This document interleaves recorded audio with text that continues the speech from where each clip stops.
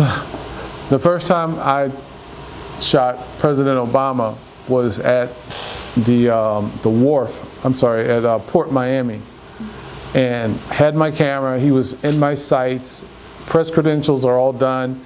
I've got the shot, and I kind of pinched myself. I said, yeah, this is what I've been working for.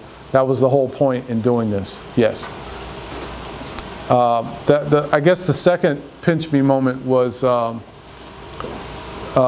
Secretary Hillary Clinton. I was assigned to follow her with the press pool, and she came and got me and said, can you take some pictures of us doing this particular event? And I went, yes, I can.